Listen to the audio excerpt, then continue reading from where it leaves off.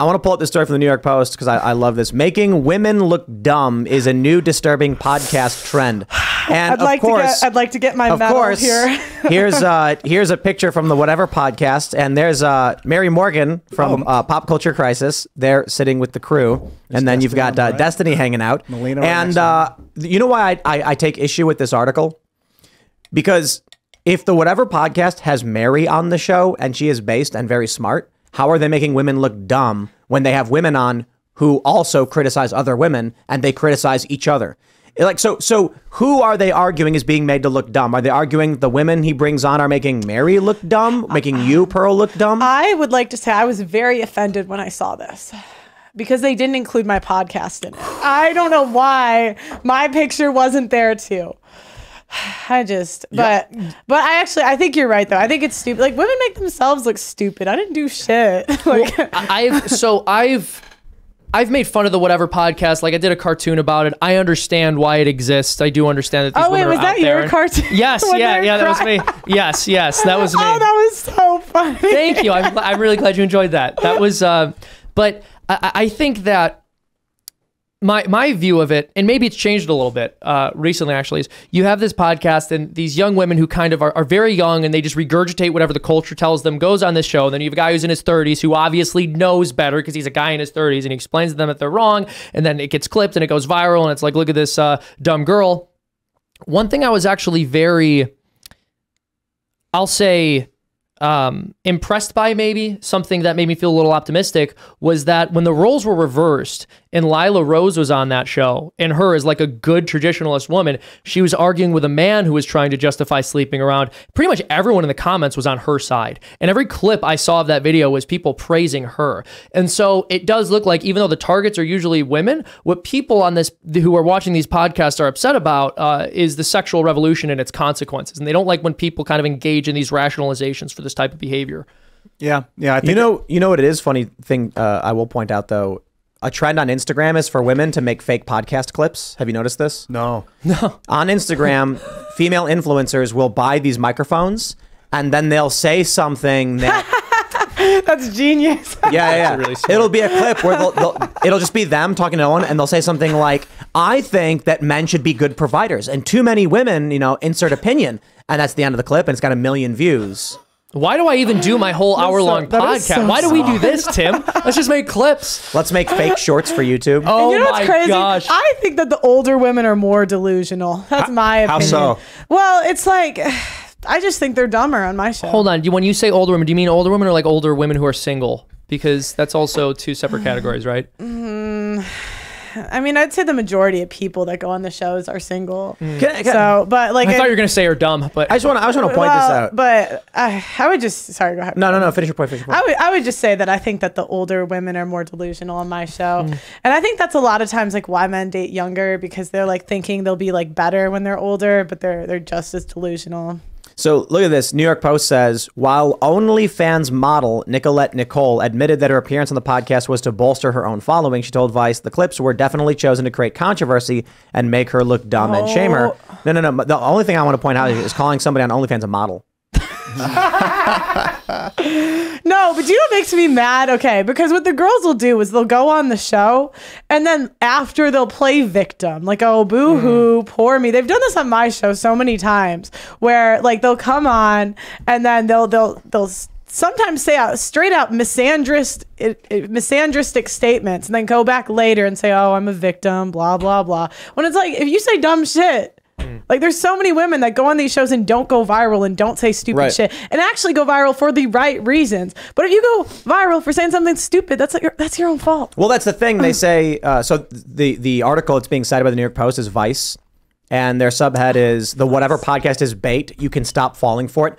No, it isn't. They had Lila Rose and Mary Morgan on that show. Where are the clips making fun of them? They're not. In fact, the clips are praising them. The clip of Lila went viral because she was like telling a guy off, and then people were like, wow, she's very smart. Well, even she wasn't telling him off. He was trying to tell her off, and she was just very calmly like stating her position. And the This dude clip was that getting went really viral agitated. was praising her. Yes. What's well, really everyone happening in the comments was praising, and it's funny because I saw one of these red pill channels post it to try to shame her. They're like, "Oh, this woman tries to tell this alpha what's what," but all of the comments on their channel were like, "No, she's right. Like this guy's completely wrong." What Vice is actually doing is saying, "Stop making us look dumb because we're dumb." Well, it's they're no. They're saying stop making the sexual revolution look bad, because if this was a bunch of left-wing men talking down to women who were trad wives and saying you're an idiot who's missing out on what you should be doing in life, they would say this podcast is great. Yep.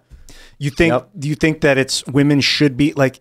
I think what happens, a lot of people get offended is the thought that a woman is supposed to be raising kids. Your job in life is to be a wife and a mother, and like not everybody wants that. I mean, maybe maybe people will argue that every woman deep down does want that.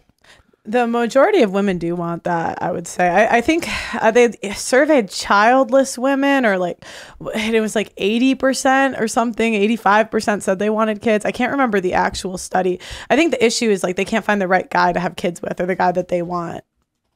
And like that, and usually when I talk to girls on the show, they'll say like, "Oh, I'm happy single," or "I'm happy not having kids." And I like, if I ask further questions and say like, "What about if you found like the guy that meets all your criteria?" And the majority of the time they'll say yes. Yeah, I remember. I just want to mention this. I was at a bar with my uncle and my cousin were visiting, and so we were all at the bar. And her and I were the same age, so we must have been like 22, 23 at the time. We're talking to this bartender who's probably in her 40s, and my cousin says, "You know, I'm like never gonna have kids." And the bartender's like, "How old are you?"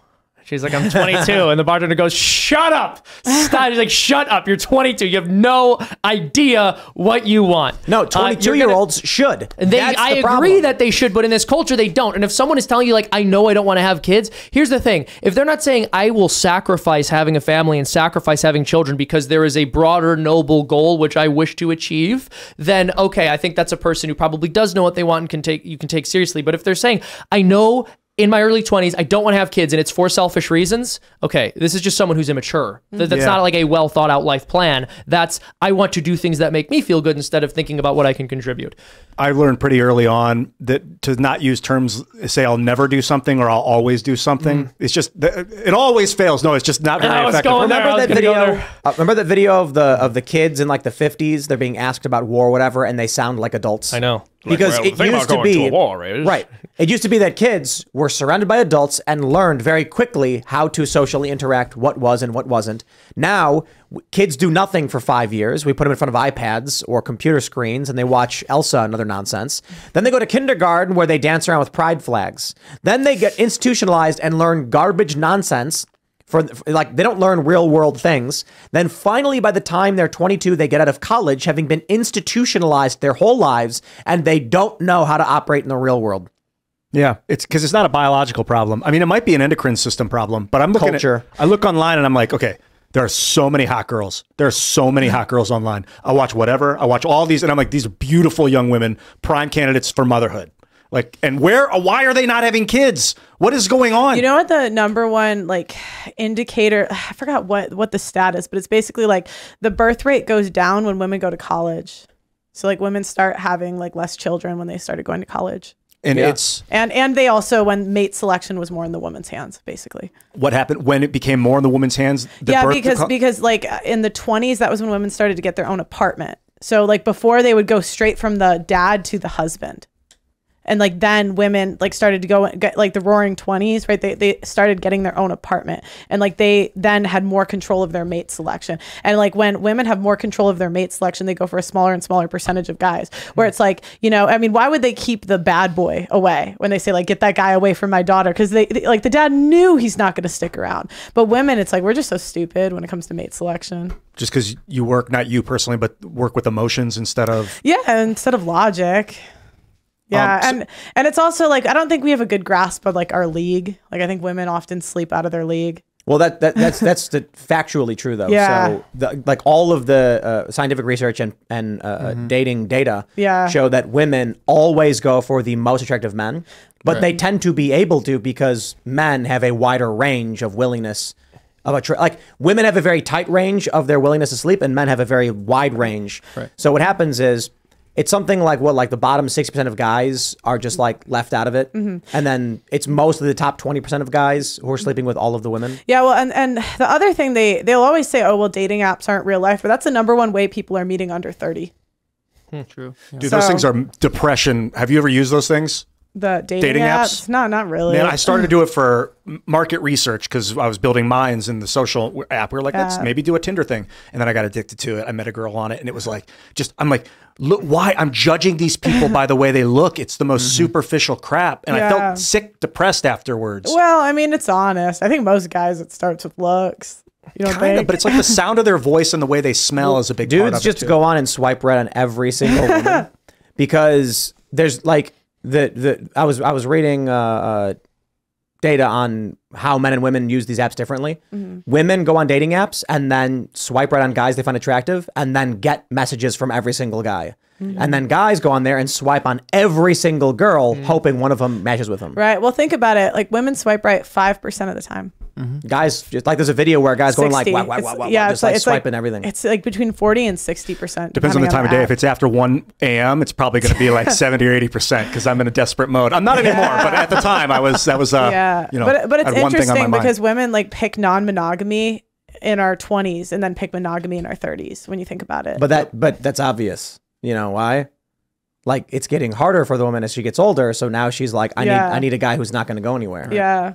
But again, like, so when you have a culture like ours where the sexual revolution has just completely destroyed the relationship between both sexes, that seems to be what tends to happen. But like in most traditional cultures, that's not the case, right? Like people settle down early, they get married. Women are known for straying less often than men do. And so this is part of what I was emphasizing earlier. This is why, and I believe Fulton Sheen even said this, like a society's value can be measured by the value of its women, because the men are always going to want to sleep around. The question is, are women going to be the gatekeeper and say, well, like, no, we're not having sex unless we're married, unless you can provide a stable home and family for myself and for our children, and you're actually going to stick around.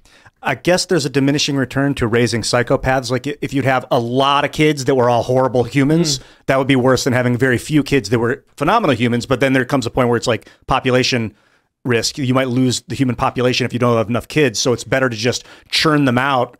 But like, I think that in order to like, is it better or worse in other societies where they didn't have a sexual revolution? The thing is, we have. It's coming. Well, no society has survived a sexual revolution. I think it's coming everywhere. I think like with social media, like I get messages from guys all over the world saying, okay, like feminism is coming, and you have places that were typically like more traditional. Like India has a 1% divorce rate, and I get messages all the time like saying that under 30, and I don't know the exact stat, but under 30, like the divorce rate is rising because Western ideas are going everywhere.